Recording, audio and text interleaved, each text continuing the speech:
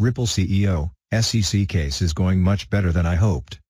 Ripple CEO Brad Garlinghouse is increasingly optimistic that the long-running case with the Securities and Exchange Commission, SEC, will deliver a positive result for the blockchain-based global payments company. Speaking on the main stage at Paris Blockchain Week on Thursday, Garlinghouse told attendees of the fireside chat that Ripple's defense in the ongoing case was faring better than he expected. The lawsuit has gone exceedingly well, and much better than I could have hoped when it began about 15 months ago. Live from #PBWS 2022, at Garlinghouse sat down with at CNBC and number 39, at Ryan_Brown_ to talk crypto regulation, Ripple and number 39, global traction and use cases that he sees growing across the industry. The SEC filed suit in 2020 against Ripple and its senior executives Brad Garlinghouse and Christian Larson for selling unregistered securities in the form of XRP. The comments come following a RippleNet community lawyer's announcement that Ripple had secured a very big win against the SEC after presiding Judge Sarah Netburn denied the SEC's request to reconsider shielding documents under privilege. The documents were related to a speech delivered by former SEC Director, William Hinman, where he specified that Bitcoin, BTC, and Ethereum, ETH, are not securities. This case is important, not just for Ripple, it's important for the entire crypto industry in the United States, said Garlinghouse. He added that if Ripple were to lose the case, a precedent could be set that would see most tokens on cryptocurrency exchanges become recognized as securities by the SEC. This would mean that exchanges can be forced to register with the SEC as brokers and exchanges would be compelled to register the identity of all token holders. If you determine XRP as a security of Ripple, we have to know every person that owns XRP, he said. That's an SEC requirement. You have to know all of your shareholders. It's not possible. However, a convincing Ripple victory could see the SEC take a step away from its aggressive pursuit of the crypto industry. Microstrategy shareholders letter, will vigorously pursue more BTC buys. Microstrategy CEO Michael Saylor has proclaimed to shareholders of his company that his firm intends to vigorously pursue its reserve assets strategy to buy and hold more Bitcoin. Saylor's publicly traded company is the largest single wallet holder of Bitcoin, BTC, in the world with 129,218 BTC according to wallet tracker Bitcoin Treasuries. Those coins are currently valued at about $5.1 billion. MicroStrategy bought 4,197 more coins on April 5. By comparison, Tesla, MicroStrategy's runner-up in the hodling race, owns 43,200 BTC valued at about $1.7 billion. In MicroStrategy's 2022 proxy statement that was filed with the SEC on April 14, Saylor praised his company's ongoing success in being early to add BTC to its treasury and add value for customers and shareholders. MicroStrategy only paid about $3.9 billion for the BTC in its treasury, translating to a paper profit margin of $1.2 billion. Saylor wrote in a letter. Our parallel strategy to acquire and hold Bitcoin has been a tremendous success. The letter also states that MicroStrategy's BTC holdings are well in the green, but made it difficult for the company's executives to obtain liability insurance. As a result, Saylor has provided the insurance out of his own pocket. Saylor's 68.1% ownership of MicroStrategy means that he can pretty much do what he likes at the company, which also helps explain why more companies have not followed his lead. He's been one of the most vocal proponents for Bitcoin since 2020 and uses his position to reach global audiences. On March 29, the MicroStrategy subsidiary of Saylor's software firm said it would use $205 million obtained in a Bitcoin collateralized loan from Silvergate Bank to buy more BTC. Saylor said in an announcement that the loan marked the first time his company was using its BTC holdings as productive collateral.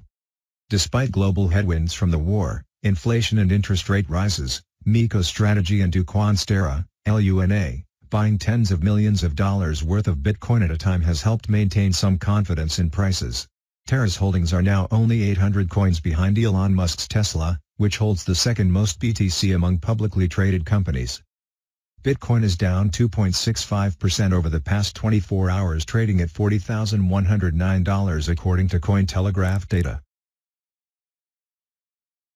Punk 6529 unveils Metaverse Museum District, most high-end art NFTs ever. Popular NFT collector Punk 6529 today unveiled an ambitious open metaverse project that is looking to attract 100 million users. The self-funded project is dubbed OM and aims to be an open platform that is built and shared by the community. The broader vision for the project is to launch 10 self-governing cities with a max population of 10 million each. The museum district of the first city, Genesis City, was launched in alpha mode earlier today, with Punk 6529 bullishly telling their 323,200 Twitter followers that it might be the most high-end art NFTs ever displayed in one place. A promo video for OM shows a long list of NFTs from top projects such as CryptoPunks, Tyler Hobbs' Fidenza Collection, Bored Ape Yacht Club and Artblocks. At this stage, there are 2,000 NFTs on display that belong to either Punk 6529 or the project's team members. However, new users will be also able to load their NFTs into OM's galleries. 5/What is in here?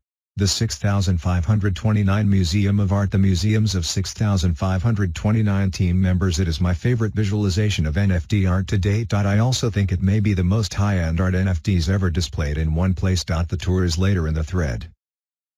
The NFT proponent outlined that they are not looking to charge fees or generate crowdfunding at this stage, as they look to deliver a working product before scaling up via investment. At this stage, anyone is free to join and build in the alpha, as long as their ideas match that of the museum district. I do not want your ETH, I want your input on how to design OM.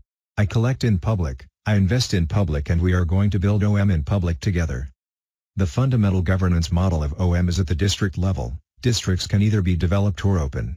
6,529 is going to develop the 6,529 Museum District, for example. Others can develop others. Others can be free-for-all experimental spaces, they added.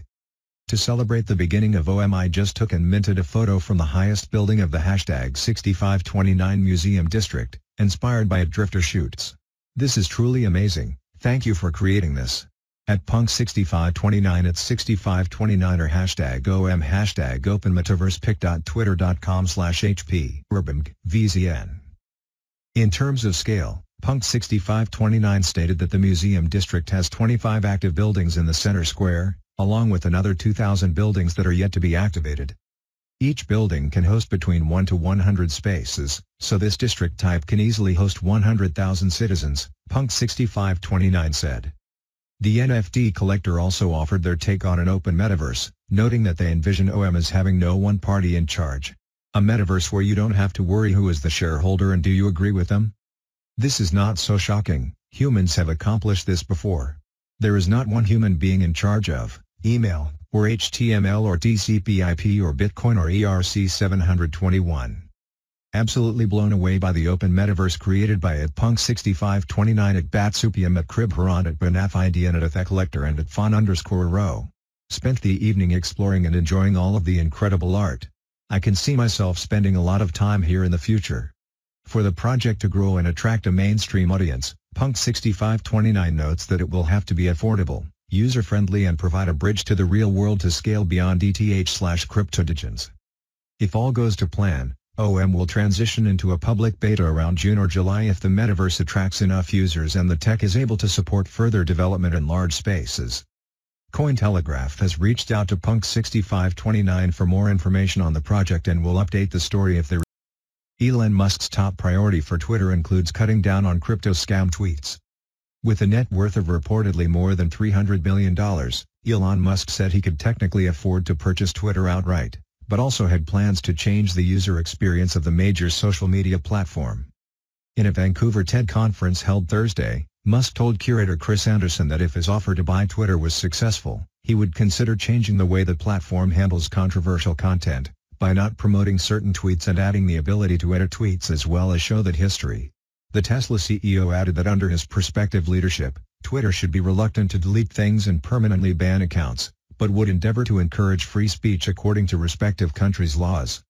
A top priority I would have is eliminating the spam and scam bots and the bot armies that are on Twitter, said Musk. They make the product much worse. If I had a Dogecoin for every crypto scam I saw, we'd have 100 billion Dogecoin. Elon Musk speaking to TED curator Chris Anderson in Vancouver. According to a Wednesday filing with the United States Securities and Exchange Commission, Musk offered to purchase Twitter shares, aside from the roughly 9% that he already owns, for $54.20 per share, which represented a 38% premium over the stock's closing prices of April 1. At the time of publication, shares of Twitter are priced at $45.08, having risen more than 30% in the last 30 days. Reactions to the Tesla CEO's potential ownership of the popular social media platform were mixed. Many lauded the move as a step in the right direction for free speech, while others pointed to Musk's own seemingly immature behavior on Twitter as well as his immense wealth. It takes some pretty impressive mental gymnastics to associate any type of freedom with the richest man in the world initiating a hostile takeover and forcing one of the largest public social media platforms private, said Jackson Palmer, the co-creator of Dogecoin. The price of Dogecoin, DOGE, was largely unaffected by both Musk's Twitter stock buy as well as his offer to purchase the firm.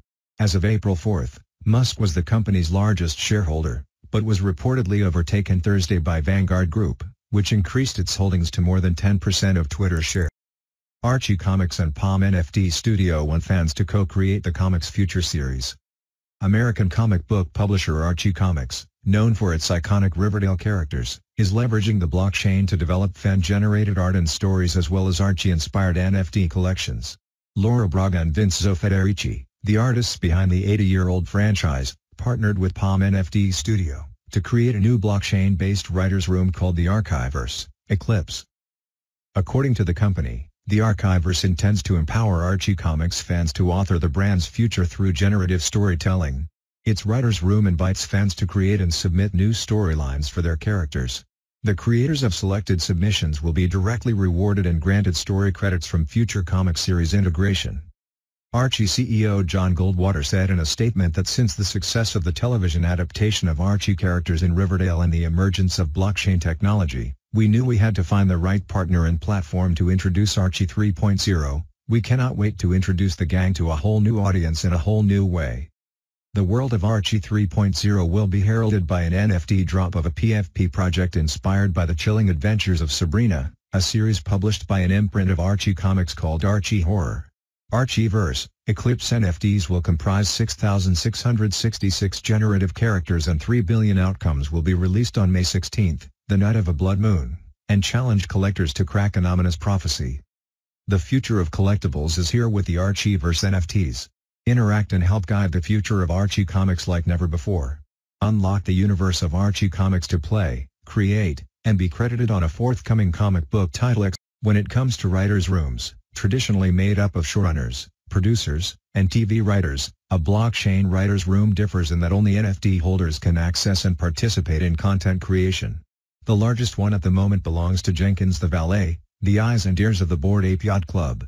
Cointelegraph spoke to Jenkins about what it takes to portray apes and mutants in an upcoming book penned by New York Times best-selling author Neil Strauss.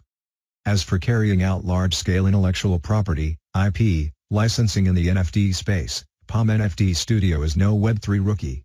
It recently launched an NFT project with Warner Bros. Consumer Products DC Comics known as the Bat Cowl Collection, a drop of 200,000 unique 3D rendered Batman Cowl NFTs.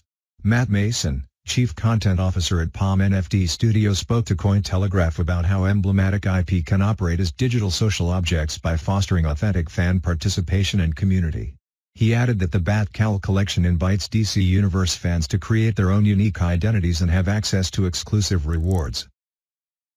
Reputation DAO, would you give up privacy for unsecured loans in DeFi? An ambitious new decentralized autonomous organization, DAO, has built a data service for lending platforms that records a user's financial reputation to reduce the amount of collateral needed for a loan. It has partnered with Chainlink and that protocol's founder Sergey Nazarov is an early backer. Users of Reputation DAO will have traditional financial data such as anti-money laundering and Know Your Customer, AML/KYC, credit scores and banking data tied to their account. The data is designed to help ease friction in obtaining a loan from a decentralized platform, but raises questions about security and the principles of zero-knowledge lending. The Reputation team told Cointelegraph its connection with those traditional financial authorities is critically important to remove some of the trust barriers related to under-collateralized lending.